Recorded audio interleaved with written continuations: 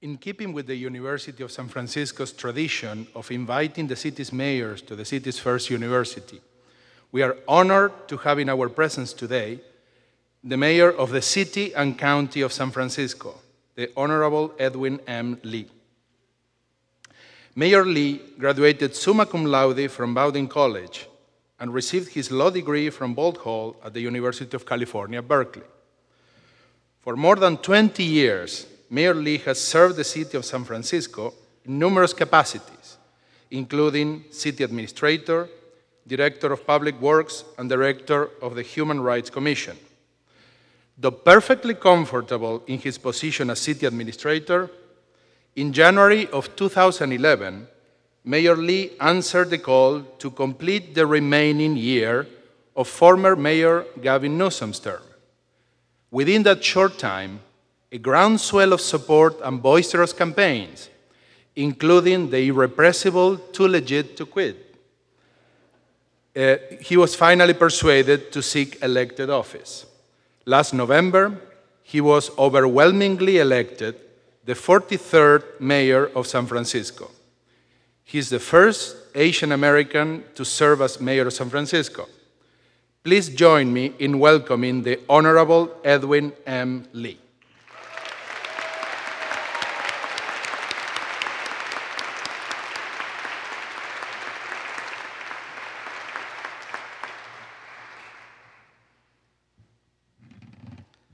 Thank you. Members of the Board of Trustees, Father Provitt, faculty and staff of the University of San Francisco, families and friends. Good morning, class of 2012. Well, thank you, Dean Campari, for that very kind introduction, and also thank you to Alex Casonis, your valedictorian. Something tells me we might see Alex after he finishes his biotechnology studies and research that perhaps you'll be running for office someday. We can certainly use your thoughtfulness and leadership and your enthusiasm in government today. Now, I understand a little later, Bill Cosby will be here on the campus. A man of wonderful sense of humor who never fails to provoke reflection and sometimes controversy with his comments. Well, I'm going to try to avoid controversy today, but many of you may not realize I too can be quite a comedian. Just ask my daughters and my wife. It's amazing. I must be so funny because they laugh at every single one of my jokes. My mother too, really. And then there's that entertaining reality TV show that I'm a part of that brings a healthy dose of comedy and sometimes drama on a regular basis. Some of you may have even visited the set. It's called San Francisco City Hall. But I know being a mayor is a job that I love, and I thank the people of this city every single day for giving me the opportunity to serve San Francisco. It's a privilege to wake up each morning and go to City Hall and work for you, the people of San Francisco, and to do everything I can to help you succeed and grow in your lives. Because University of San Francisco, class of 2012, that is what today is about. Succeeding and growing in your lives for yourselves, for your families, and as your mayor, I'll selfishly say for your city or for whatever community you go from here. Now, I just turned 60 a couple of weeks ago, and I've been thinking lately, we did some good things in my generation. Here in San Francisco, we raised our voices against the needless rush to war, whether in Vietnam or Iraq. We blazed new trails for social justice, pushed the rest of America to embrace equal rights for all of our people, women, African Americans, Asian Americans, Latinos, gay, lesbian, transgender people, and people with disabilities. We are a leader in protecting the environment, and we were the first city in America to have universal health care for all of our residents. When I was not much older than you, after I graduated from Bowdoin College, I came to the Bay Area to join others and raise a little heck to make the world a better place. We locked arms and stood in the doorway of the International Hotel to prevent the wrongful eviction of elderly Filipino and Chinese immigrants who had no money and no place to go. We sued the San Francisco Fire Department to give women and people of color a chance to be a firefighter and put their lives on the line for public safety. And I think we made a difference.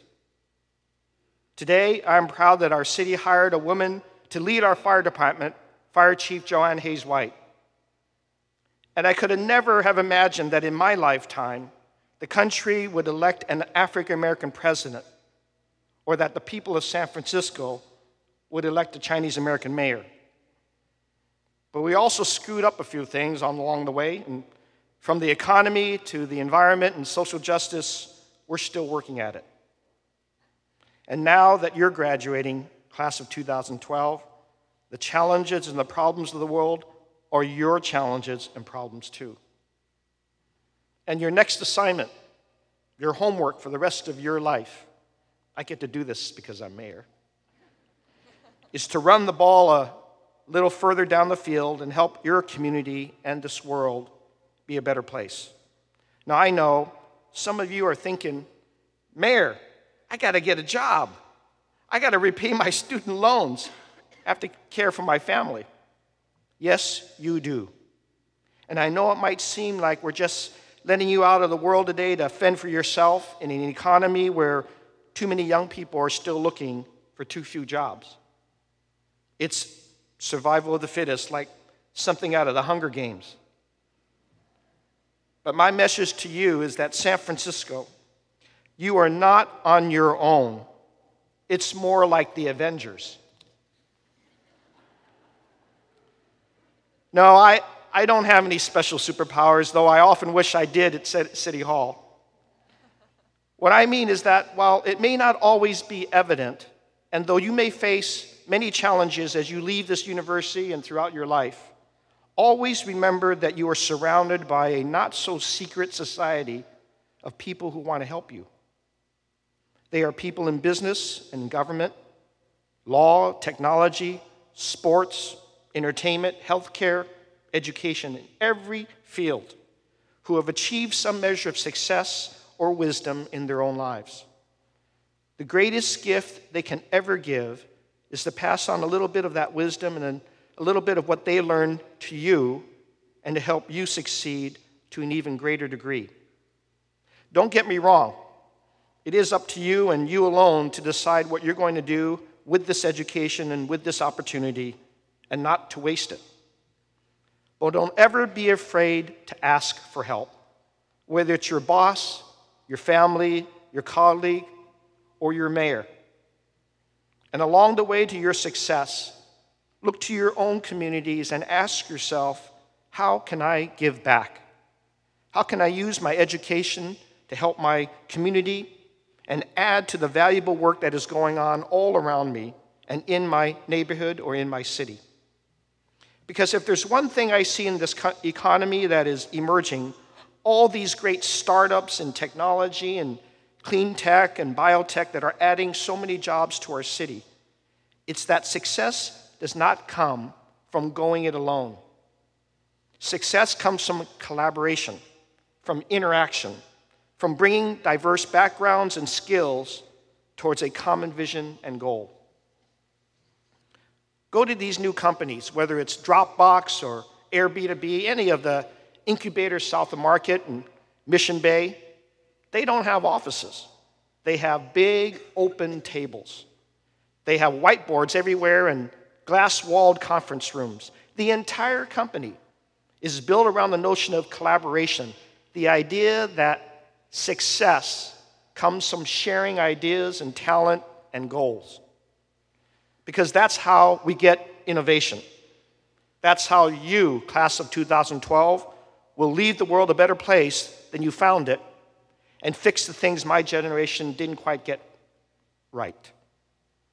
Not just innovation in technology and our economy, but innovative approaches to healthcare, to curing disease, to cleaning our air and water, to delivery of social services and social justice.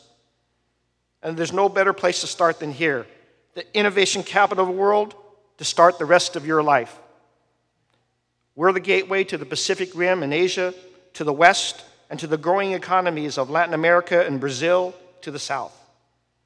We are an international destination and a brand known around the world. You, class of 2012, are part of that Made in San Francisco brand, a brand that represents new ideas, new frontiers, new beginnings. It is that spirit of innovation that's reflected in your university's new marketing campaign that I've seen on some of our buses and bus shelters around town. Change the world from here. Some of them definitely make you smile. Academics, tougher than finding a parking spot in North Beach? Funny.